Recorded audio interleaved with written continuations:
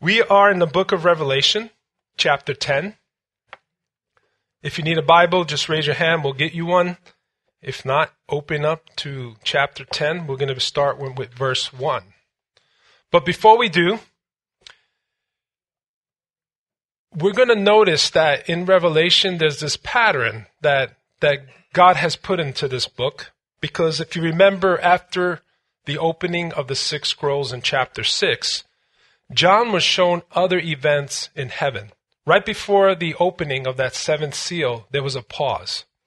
These four angels were holding the four winds, and they were being told not to harm the earth, the sea, or the trees until the servant of God were sealed. And if you remember, those servants were 144,000, 12,000 from each of the 12 tribes of Israel.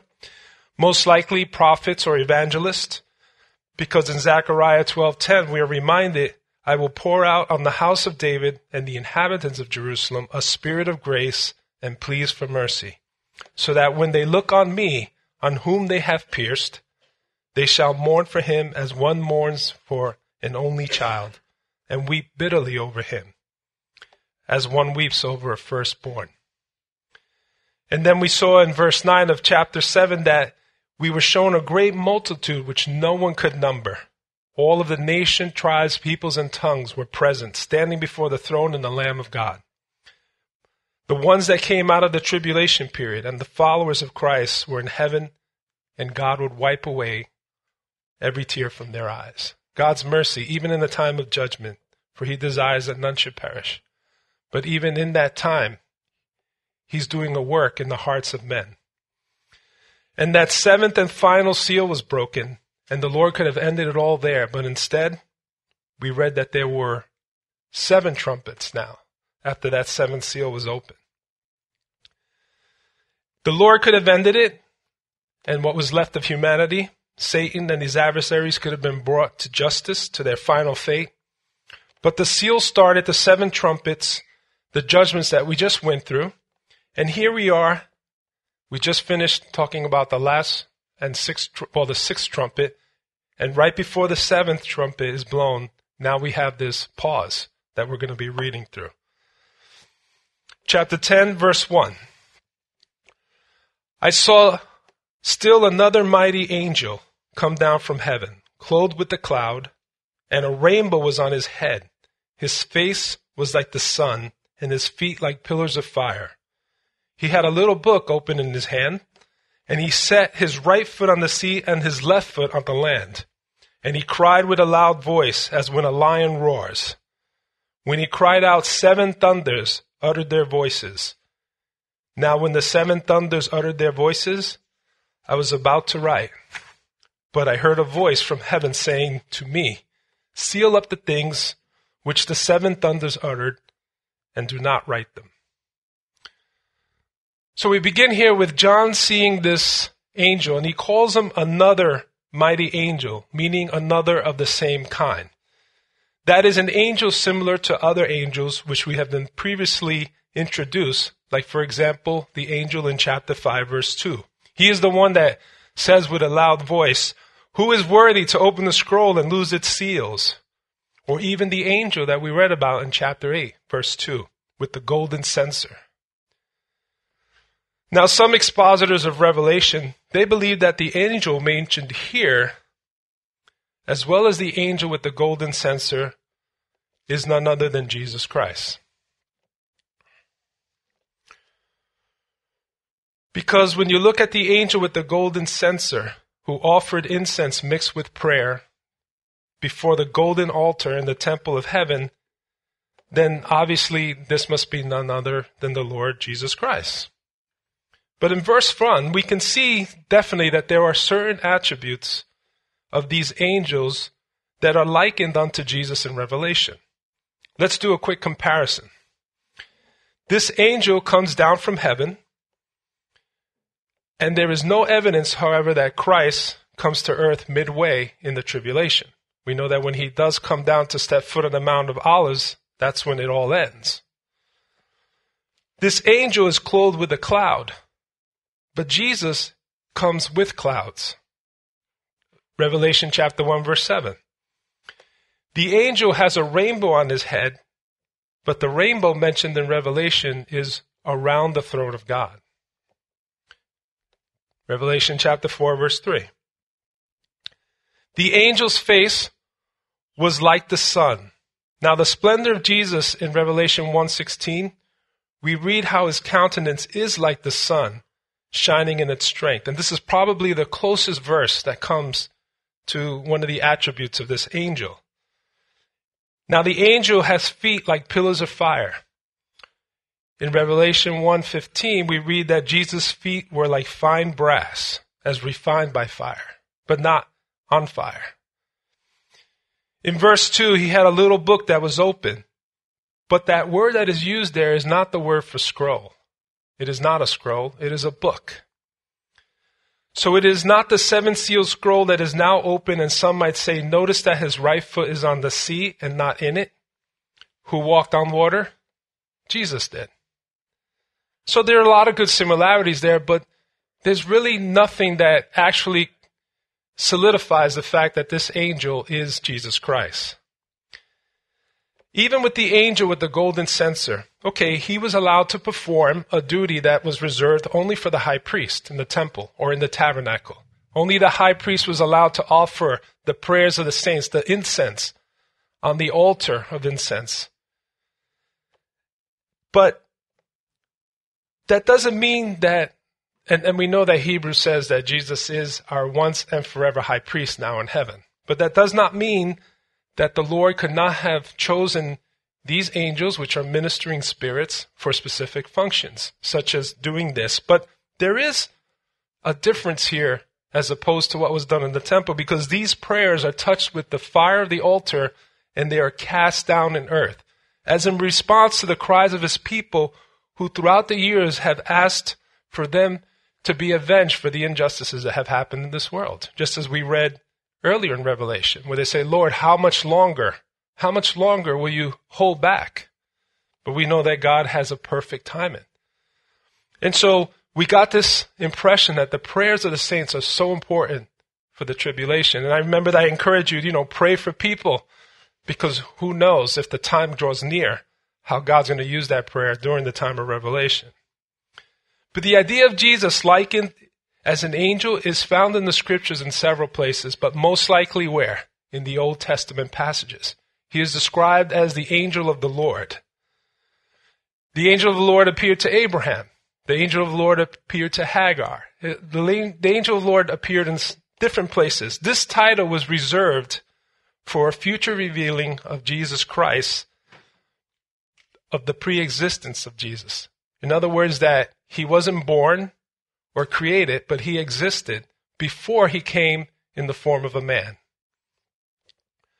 However, when we look at this, we know that Jesus is not an angel, because Hebrews talks about it. They addressed that in that book, because there was a belief that maybe he was. And there are still religions in this world that believe that he is an angel. But when we look at what we can describe him as an angel, well, maybe if we look at it in the sense of a messenger, because an angel is a word for messenger, then that is true about Jesus, that he is a messenger. Matter of fact, in the Gospel of John, chapter 12, verse 49, he says, I do not speak on my own authority. The Father who sent me has commanded me what to say and how to say it. So even though he was the Word made flesh, he was under the authority of the Father in everything that he spoke. And as far as the New Testament and in the book of Revelation, angels are always angels. Jesus is never referred to as an angel in the New Testament. So this angel is called another mighty angel. And it's most likely in reference to the angel in chapter 5, who was also a strong angel and clearly not Jesus. It is an angel who is given power and authority. And that's represented by the fact that his foot is standing on the land and on the sea. It's a symbol of his authority that he was given by God. And as I mentioned in a previous study, there are many instances in Revelation where angels are made the ministers of God for both the punishment of the wicked and the protection of the righteous. Just as we know that the archangel Michael is the protector of Israel. We know that from the book of Daniel. And this angel, he holds a little book. It's open. And what is written in the open book is not revealed in the book of Revelation. It is a summary of the events that took place. We don't know. We don't know what it is because it's really not told to us. And I know that maybe bothers some of us. I know it bothers me because I want to know a lot of things. But I also need to remember that the Lord does not reveal it for a purpose. And what is safe to say that it seems to represent the written authority given to the angel to fulfill whatever mission God has for him. And John beholds this vision with the angel standing upon the sea and the earth, and the angel cries with a loud voice like a lion's roar. Another reason they say, see, this is Jesus. He is the Lion of Judah. But it just says like a lion's roar, not that he roared like a lion. In answer to the cry of the angel, 7 thunders are heard. Now the 7 thunders are interesting. So again, how do we interpret Scripture? We look to Scripture. And one of the things that we can reference to as far as these thunders are in Psalm 29, verses 3 to 9, where it describes the thunderous voice of the Lord by the psalmist, and where 7 times it repeats the phrase, the voice of the Lord, the voice of the Lord, the voice of the Lord. If you want to read it, I would read it, but for time's sake, we're not going to do that. But you can go home and look at those 7 sayings. But 7, again, being the number that is repeated throughout this book because it is the perfect completion of the Lord, that number 7. That means that whatever was uttered was perfect to complete what it was purposed to utter for. Did that make sense? All right, just making sure you're awake. So it is perfect in what it will accomplish. So these 7 thunders that uttered their voices are most likely further revelations. And it was speaking in a voice that John was able to understand. How do we know that? Because it says in that verse that he was told not to write it down. And that is why we do not know what they said. So why tell us that there were things written that we can't know? I don't know. He's God. Right? And I'm okay with that, because maybe one day we will know. And as I've said in previous studies, perhaps many of the things that we don't know are really meant for those that are going to be going through the tribulation. And so it also humbles us in saying that we don't know all things in Revelation, nor can we say that we know everything regarding end times. We know what we know, but there's some things we don't know. So I like to focus on what is plain and what God does make us know, so that we may understand those things and teach them and apply them in our lives.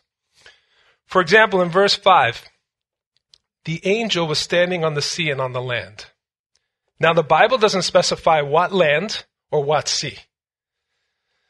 When we went through the first 3 trumpet judgments, remember? 1/3 of the trees, the grass, and the land was burned. 1/3 of the sea was turned to blood. 1/3 of the creatures died. 1/3 of the ships were destroyed. 1/3 of the rivers and the springs were made bitter. But we don't know where that took place geographically. Was it in Israel? Was it the Mediterranean Sea? If we look at Revelation 13, which we will eventually get to, we don't know which third of the earth was affected. Or we can just look at this as a general reference to the whole earth, because the Lord is bringing his judgment upon the whole earth. So we can speculate if that land is Israel. We can speculate if that sea is the Mediterranean Sea, based on later chapters, but then it would just be speculation, which is dangerous because speculation can turn into doctrine. And then doctrine can be used as a foundation for other doctrine that is not on, as we were singing, solid rock, but on sinking sand. So it's important for us to just say, it's okay to say, I don't know. If somebody asks you, what? I don't know. But God does. But let me tell you what I do know and what's important, because the Lord doesn't always tell us what we want, but he certainly tells us what we need. And that's what we need to focus on.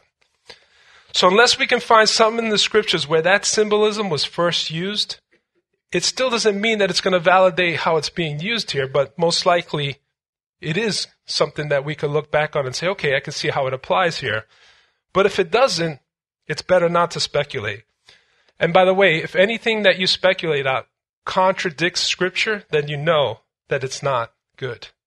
It won't apply because the Lord will never contradict His word. So while God has revealed much, there are secrets which God has not seen fit to reveal to men at this time for only the reasons that He keeps. And He brings me back to Isaiah 55:8, right? You know what? For my thoughts are not your thoughts, right? What else? Nor your ways my ways, says the Lord. For as the heavens are higher than the earth, so are my ways higher than your ways, and my thoughts than your thoughts.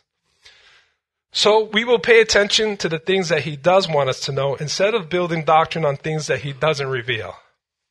Like I said, I can look at different commentaries and tell you the differences out there, but what's the point in that? So let's study what we do know.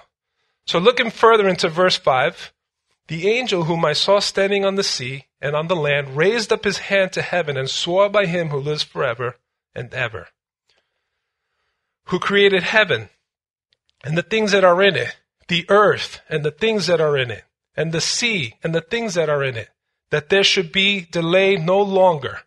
But in the days of the sounding of the seventh angel, when he is about to sound, the mystery of God would be finished, as He declared to His servant the prophets. So the mighty angel, he gave a solemn oath, declaring that the end is set in motion, that there should be no delay no longer. There was absolutely no turning back at this point. God has always been merciful in His judgment, patient, long-suffering, but the time has come where His patience are righteously determined not to go further. And so the angel swears by the Lord, for He is the one who lives forever and ever. And He is the one who created the heavens and the earth and the sea and all that are in it. Now when someone swears, like for example, if you've ever been to court and you're picked to be on the jury or to be a witness, they usually bring you a Bible. They tell you to put your right hand in the Bible and swear by God, right? Because He is greater. But here, and by the way, a good example of that, which I'm going to talk about here, is that God cannot swear by anyone else but who? By Himself, because there's nobody greater than Him. Have we ever seen that in the Bible? Absolutely. In the book of Genesis, if you remember the story of Abraham where he has to go and the Lord tells him to sacrifice his son, Isaac, on Mount Moriah. In Genesis chapter 22, verse 16, the Lord makes an oath there to Abraham. He makes it in His name. And it's an oath to bless Abraham and his descendants forever, because it says, where He blessed Abraham and his future descendants, and He said, by myself I have sworn, says the Lord, because you have done this thing, and you have not withheld your son, your only son. So the Lord, even with some of the covenants He made with man, He did it in His name because He wasn't going to depend on man to not do their part. And so even He did that with Abraham with the division of the animals, the blood covenant, and He caused them to go into a deep sleep, and the Lord walked through that blood by Himself, saying to Abraham, I'm not going to depend on you to do your part. I'm going to do this. Because there is no one greater than Him. The Lord swore His word in His name. So if this angel were Jesus, would He have not sworn by His own name? I would think so, because there is no one greater, and He and the Father the same. When we hear the oath, though, God, the sovereign ruler, has given this angel the authority to declare, to remind all men that He is the creator of all things. And I think that is so important, especially when we look at our world. And last week we were talking about how we are leaning more and more towards the worship of earth. And it's just like Romans says, for they worship the creation and not the Creator. And so here's this angel. We don't know if what he says is being heard throughout the world. But we do know this, that it is so important for God to remind mankind that he is the one who created, that we are not a byproduct of circumstances or chance. He created us. He made us. And despite these trumpet judgments which were cast upon the earth, in chapter 9, the last verse reads, "And they did not repent of their murders or their sorceries or their sexual immorality or their thefts." We know from those trumpet judgments, we see God's mercy because, 1/3 of mankind. First it was 1/4, now it's 1/3. It works out to be 50% of the population. And yet with all that the Lord did, men would still not repent. And now he says that there will be no further delay. Now, as scary as it may sound, we know what the end is. And it is far from scary. It is glorious, what God has for us. There will be no more death. There will be no more pain. There will be no more suffering. There will be no more separation from God. There will be no more curse. And so on for those who are in Christ. And the angel declares that that day of the sounding of that seventh angel, the mystery of God would be finished as he declared to his servants, the prophets. Now in the Bible, a mystery is a mystery. It isn't something that no one knows. A mystery is something that no one could know unless it was revealed to him. Throughout the scripture, we see many usage of this phrase regarding God's plan. For example, in Ephesians 3, God's purpose for the church is called a mystery. In Romans 11:25, we see the ultimate conversion of the Jewish people is called a mystery, and the bringing in the fullness of the Gentiles is also called a mystery. In Colossians 4, the gospel itself is called the mystery of Christ. And in Colossians 1, the living presence of Jesus in the believer is called the mystery of God. In this context, the mystery of God probably refers to the unfolding of the Old Testament, passages which he spoke through his prophets, Isaiah, Nehemiah, Jeremiah, and so forth.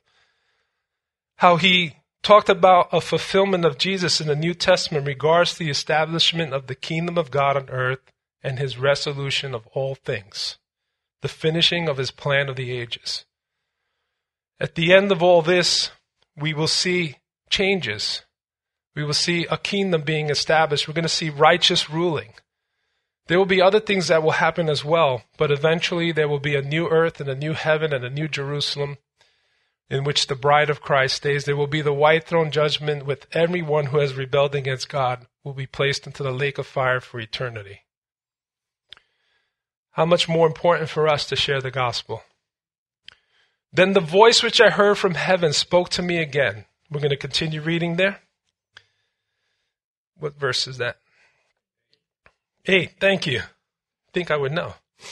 Then the voice which I heard from heaven spoke to me again and said, "Go, take the little book which is open in the hand of the angel who stands on the sea and on the earth."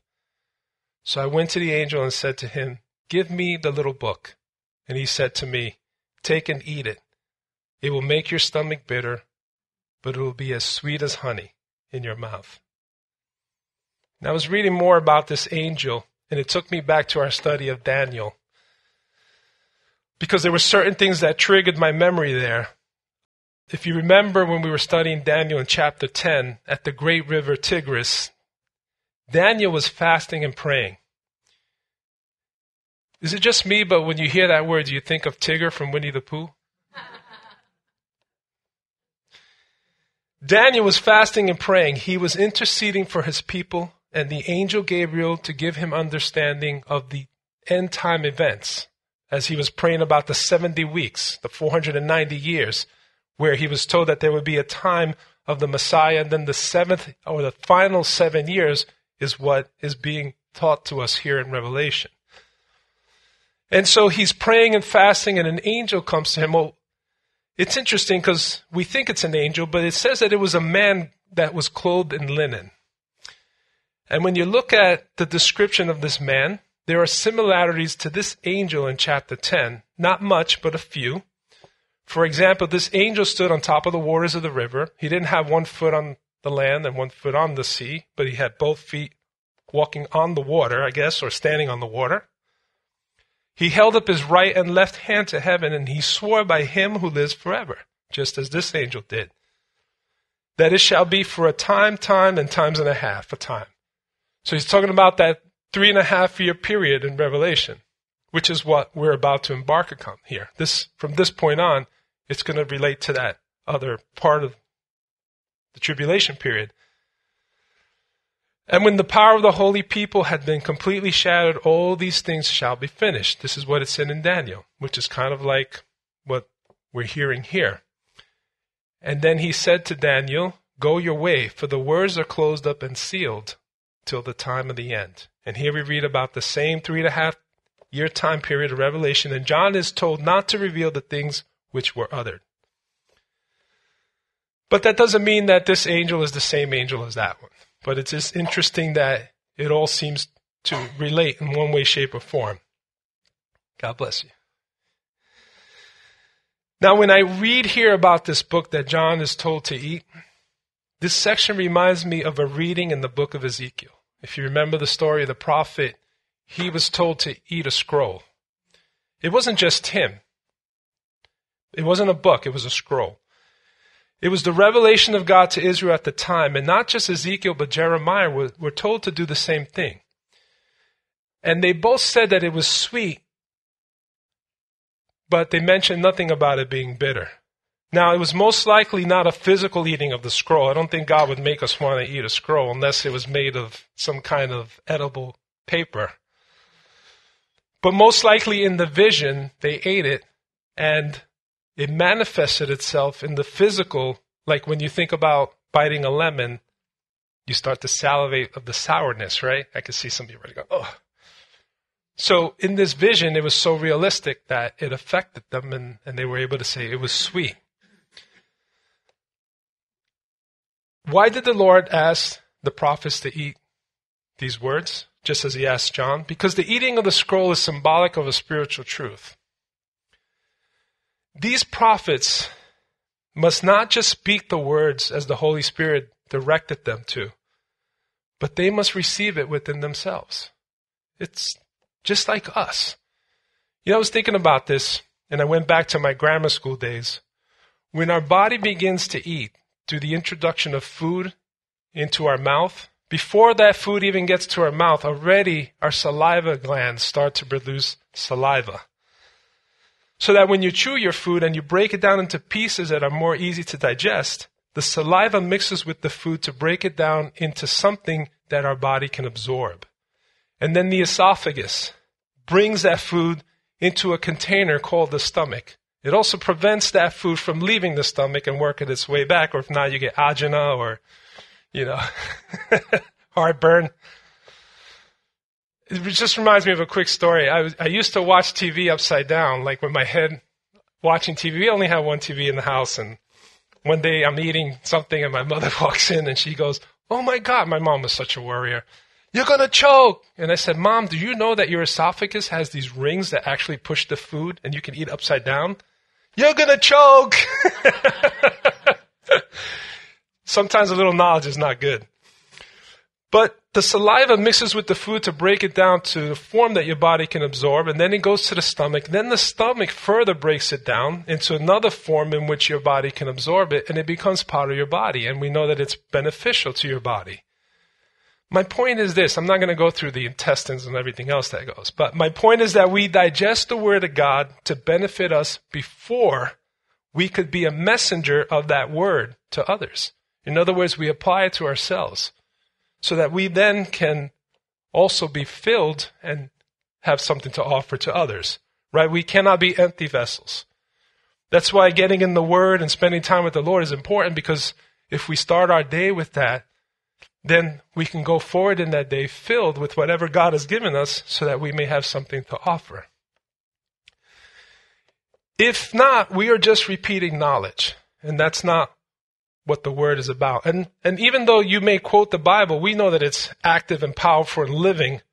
So even if you just quote it, it's going to do its job. But when it's personal to us, the impact is so much better, right? Because you're more passionate, you're more confident in the Word of God, and it's just more powerful when it comes out after you had a chance to apply it in your life.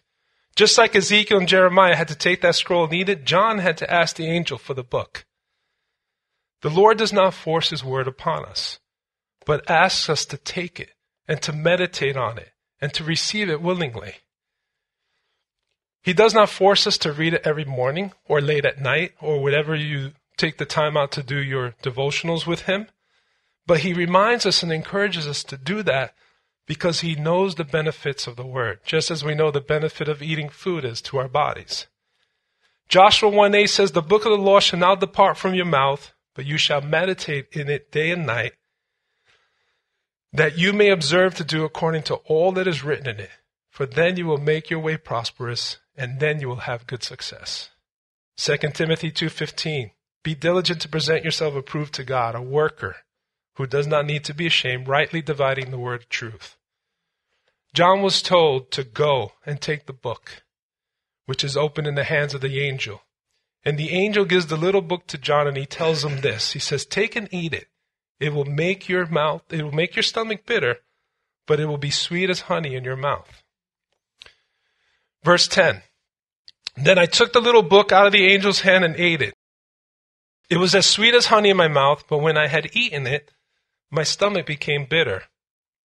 And he said to me, 'You must prophesy again about many peoples, nations, tongues, and kings.'" When John ate the book, it was exactly as he was told it would be. It would be sweet in his mouth, but bitter in his stomach. Unlike the prophets of Ezekiel and Jeremiah, where the words were sweet, John's book was a little bitter as well. I imagine that it has something to do with the context in which this book is given to him and the time in which it is given to him. It's a time of tribulation. It's a time of trouble. It's a time of God's judgments upon the world. A time where his wrath will come upon the world, which is bitter. But it is needed to bring mankind to a place where they can call upon the mercy of God. And so it could be bitter, but it's also sweet because we see the Lord's mercy in it. And just like the prophets, the words consumed by them were spoken to those whom the Lord reserved for them for. And the context of this book was connected to John's command to do what? To prophesy to all men, not just to the believers, but to many people, nations, tongues, and kings. So important. When I was reading through this chapter, I was reminded of my first missions trip. Now, I was never a person who liked to travel much.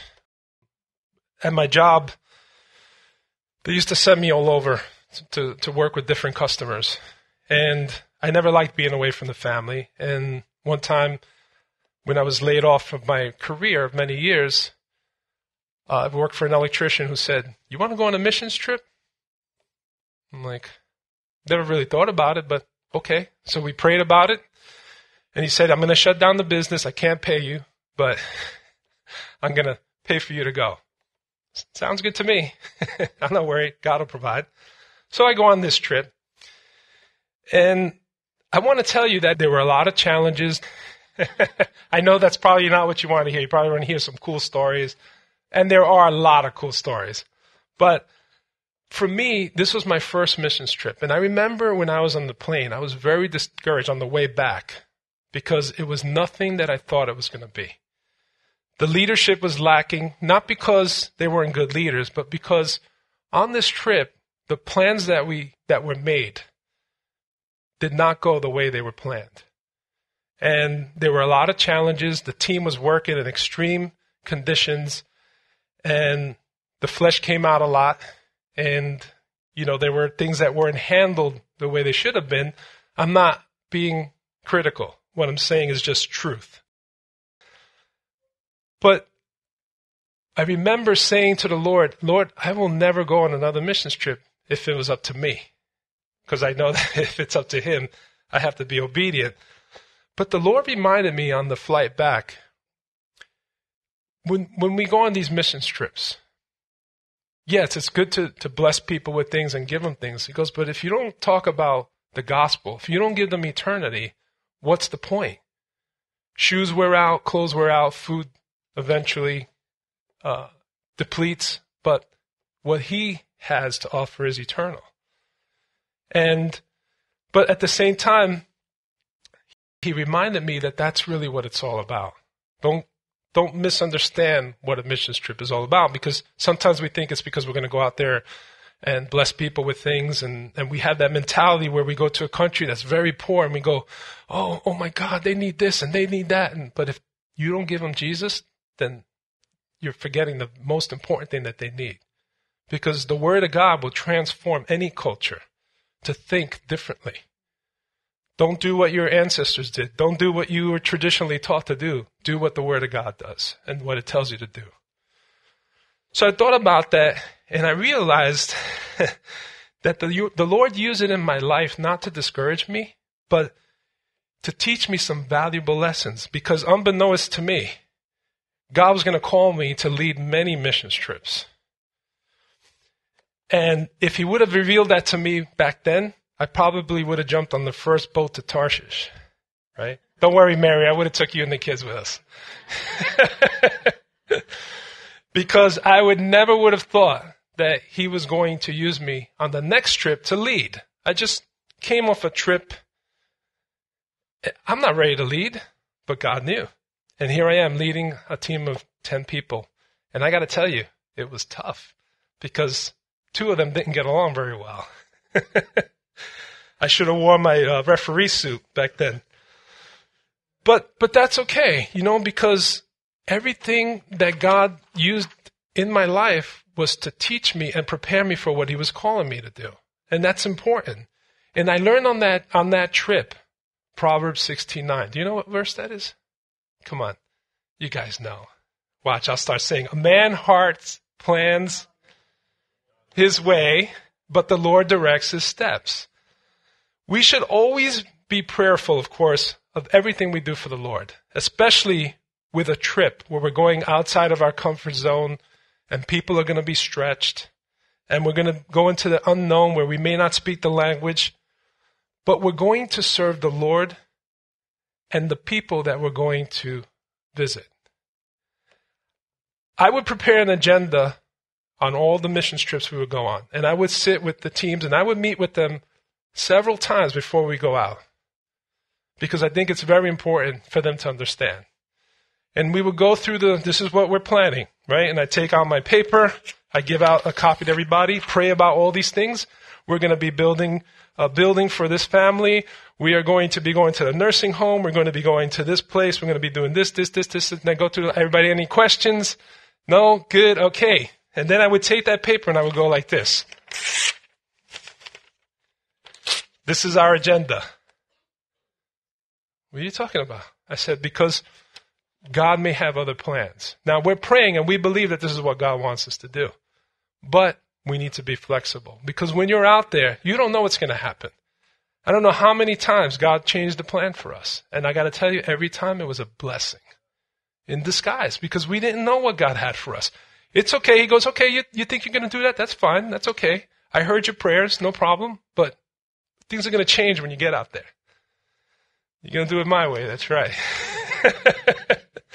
And I got to tell you, it was sweet whenever it was God's way. Just like when I went to Haiti, I really believed that I was going to go to that hospital and minister to people that had amputations. My heart broke and I wanted to go.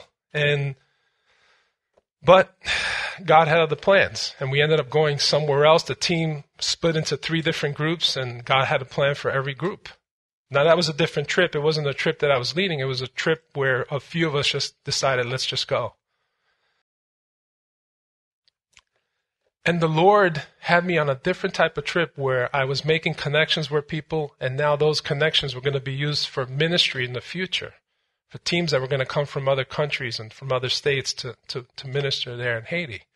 And I got to be a part of that. It was different for me. But what's good is that, when you look at all this, if you're like me, you probably want to know all the answers in the book of Revelation or any other book. Remember, I'm the kid who got in trouble for asking too many questions. And I got the report cards at home to prove it. But I can find that I'm reminded that I should not focus or even speculate on what is spoken, but instead on what is plainly written there in the scriptures. It's like the Lord was showing me personally that it is good to dig in and search the scriptures. But what about the things that you've already learned? Have you committed to those? We want to know new information, but what about the stuff we already know? Are we applying that in our lives? Are we putting feet to it? Because if we're just trying to gain knowledge, but we're not taking what we've already been given, those revelations that come from the Holy Spirit when you're reading and spending time in the Word, and you're not applying it to your life, well then, what good is it to learn more about the Word of God? And that's what when I read this, I go, Lord, how come? Because it's frustrating. Lord, I want to be able to teach this. I want people to understand. And it's like, whoa, relax. What is there is important. What's not there is not. It's good to know it, but it doesn't mean that you're going to understand it. And it's just like this example that we see here from John. One thing we could walk away with today regarding this little book is how the Lord has a word for all of us that is personal, and he wants us to receive it, just like John. See, the Lord tells us to go get that book, right? And I'm talking about this book. Go get that book from the hand of the angel, okay? So the Lord tells us to read. He wants us to read. And then he wants us to ask. And what does that mean? Pray. Lord, okay, I opened it up. What is it that you want me to learn today? What are you speaking to me personally about? Or is it just me knowing the word so that I can quote scripture, but I don't apply it into my life? Because God does have application for us. And then we have to take it. We actually have to open this book to read it. And then we have to eat it. We have to read it. We have to meditate on it. We have to chew it and say, okay, Lord, how does this apply to me? See, the word will be sweet. It always is, because it's God's word. And it refreshes our soul and it encourages us. It's the words of eternal life. Just like when Jesus was asked of his disciples, Lord, where else will we go to? Only you alone have the words of eternal life. What a great answer. But as we digest it, it may be bitter, because there may be conviction there of things that we need to change in our life. But that bitterness will pass away. But do we forget those things that we're convicted of? That's important. Do not forget, because the Lord wants you to apply it in your life. It's important. And not only that, as we apply it to our lives, God's going to use it. What's that verse that says in Corinthians? I will comfort you will comfort others with the same comfort that I give you. A lot of times we go through things so that we can comfort others through similar situations, that we can encourage others. I've been there. I know. The Lord has shown me that. Then we are done? No, sir. We must remember what the Lord has given you so that you may share it, just as John was told that he's going to continue to do this, to reach out to those, as it says there. You must prophesy again about many peoples, nations, tongues, and kings. Whatever it is that the Lord gives you that word for, whoever it is, should be for you and then for others, as the Lord leads and as the Spirit leads. Amen. Father, thank you for your word, and thank you for these reminders of how important it is for us to sit at your feet. Lord, to take the things that we know that are plainly written in scriptures and to understand it. Not just know it, but to understand it, which means that we have to digest it. That means that we have to meditate on it. That means we have to apply it to our lives. We can't just be hearers of the word. We need to be doers of the word. And Father, we thank you that you give us your word because you love us so much. You don't just want us to know about you. You also want us to know about ourselves and what we need to change, Lord, so that we may be more like you. Amen.